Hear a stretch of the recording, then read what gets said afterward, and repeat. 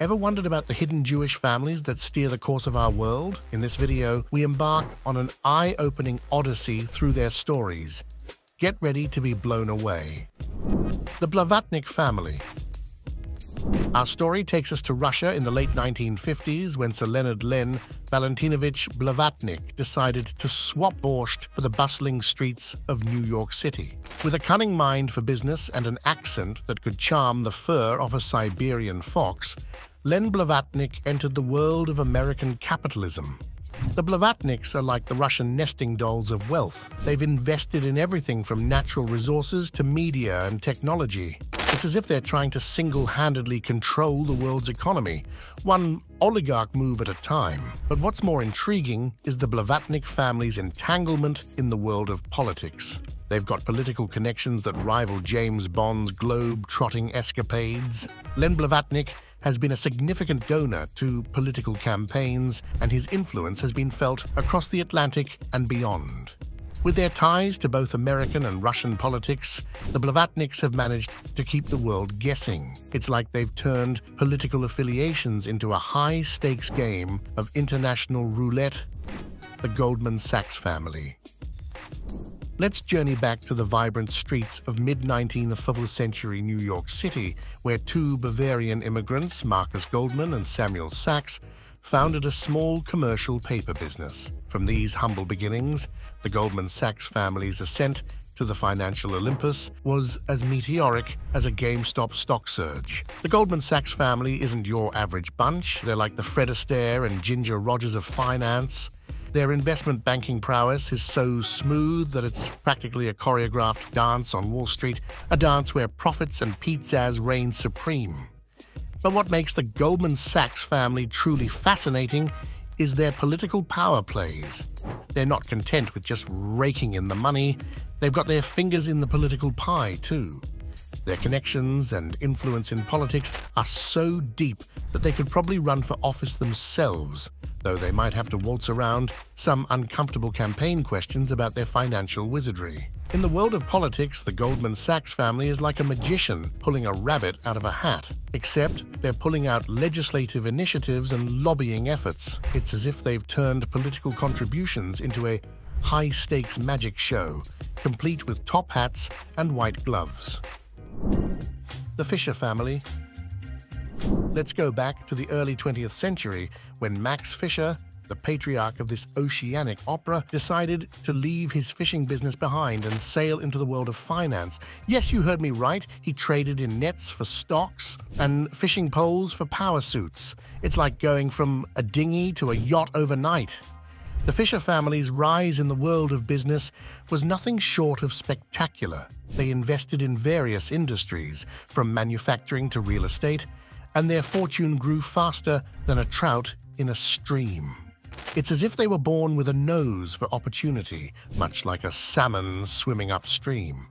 Now, what sets the Fisher family apart from your average business dynasty is their deep sea dive into the world of politics.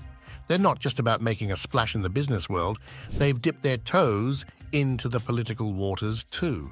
Max Fisher, the original financial fisherman, was known as a Republican powerhouse. He was a prolific fundraiser and had a knack for being the life of the political party. His influence was so vast that he was often jokingly referred to as the Jewish Pope of Republican fundraising. It's like he turned political contributions into a sophisticated game of go fish. One thing you've got to admire about the Fishers is their family values. They're as tight-knit as a school of sardines. Generation after generation, they've passed down their wealth and commitment to philanthropy, making them more than just business tycoons. The Perelman Family. In the distant land of South Africa, in the not-so-distant year of 1943, a baby was born. His name? Ronald Owen Perelman. Fast forward a few decades, and this guy, with the charisma of Tony Stark and the financial smarts of Warren Buffett, turned his father's jewelry business into a multinational conglomerate. By the time you learned to ride a bicycle, he was already wheeling and dealing with the big guns on Wall Street. But wait, there's more. Ron Perelman didn't stop at jewelry. He dabbled in everything from Revlon cosmetics to Hummer vehicles.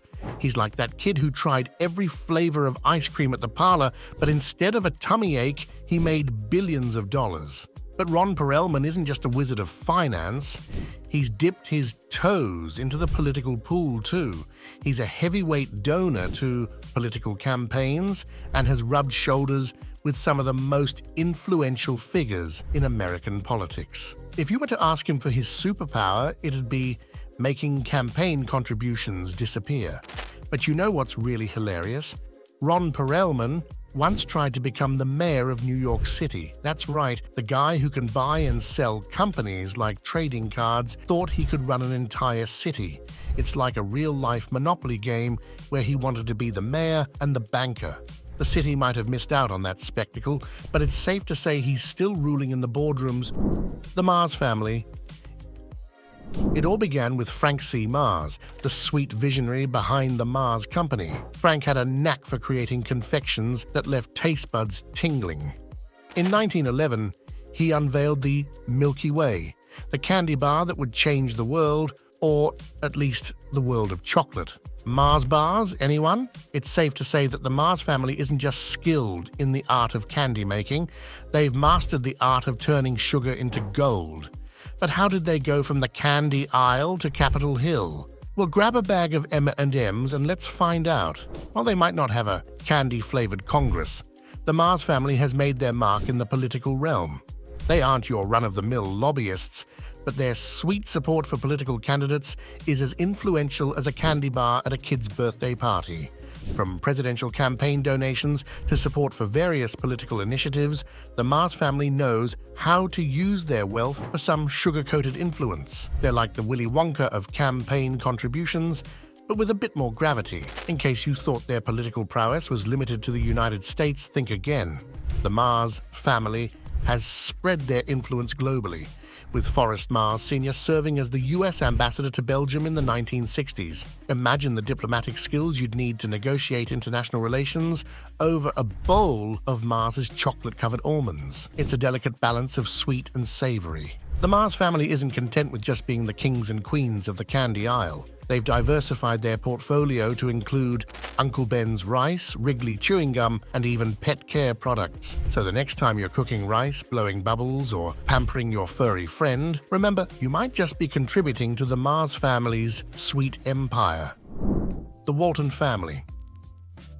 The Walton family's journey started in the heart of America, where Sam Walton, a man with the entrepreneurial spirit and bargain-hunting genes, had a dream of a store where everything was affordable, even for your grandma's penny-pinching grandma.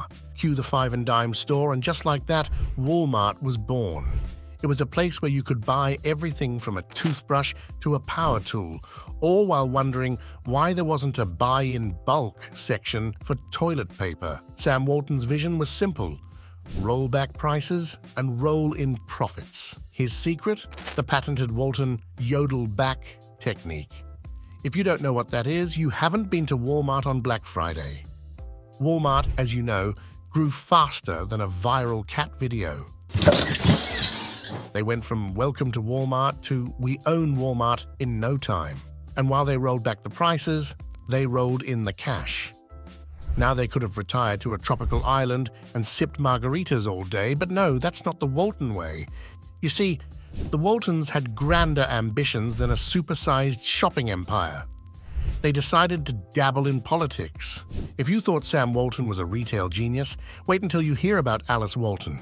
She's like the secret weapon of the family, an art enthusiast who's got her own Grandma Moses meets Indiana Jones vibe. She built the Crystal Bridges Museum of American Art, where she showcases priceless American masterpieces. But you know what they say, you can't put a price on democracy, and Alice has shown her political clout, donating to various political campaigns. Not to be outdone, the Walton offspring followed in their parents' footsteps. Jim Walton, S. Robson Walton, and others decided they wanted a slice of the political pie too. The Walton family has become a formidable force in the political arena, with a knack for political donations that rivals their ability to roll back prices. The Rothschild Family. Our story begins in Frankfurt, Germany, in the late 18th century. Meyer Amschel Rothschild, a dapper, quick-witted man, opened a small business in a city that was just as confused about its direction as a cat chasing a laser pointer.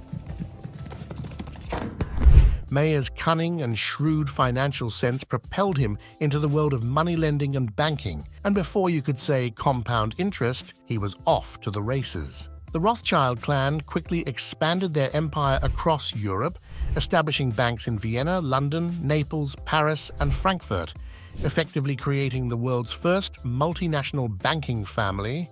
It was like Monopoly, but with real money. Now let's address the elephant in the room, the Rothschilds' alleged political influence. Some people believe these money moguls have secretly been pulling the strings of world events for centuries, from funding both sides of Napoleonic wars to orchestrating economic meltdowns. It's all on the table. But the Rothschilds' impact on world affairs can't be summed up so easily. Sure, they had their hands in various political pies, but they were also just smart investors who knew when to buy, sell, and diversify. Their fortune and banking prowess, more often than not, were a result of pure financial acumen. And remember, conspiracy theories come and go, but money talks, and the Rothschilds knew how to make theirs sing. Plus, they probably had a good laugh at the idea of secretly controlling the world while sipping tea in their opulent drawing rooms. Now let's get to know the Rothschilds on a more personal level, shall we? These folks had some quirks that would make the Kardashians blush. Nathan Mayer Rothschild, one of the famous Rothschild siblings, had an eagle eye for business but was notoriously shy. He even communicated with his brothers via handwritten notes in their own banking office. Imagine having a family meeting via post-it notes. Then there's Ferdinand de Rothschild, who married his cousin and built a jaw-dropping mansion called Waddesdon Manor in England, inspired by French chateaux. The ultimate power move: I'm so rich, I built a French palace in England just for fun. As we conclude our journey through the intriguing stories of these families, we hope you've enjoyed this exploration of wealth, influence, and legacy.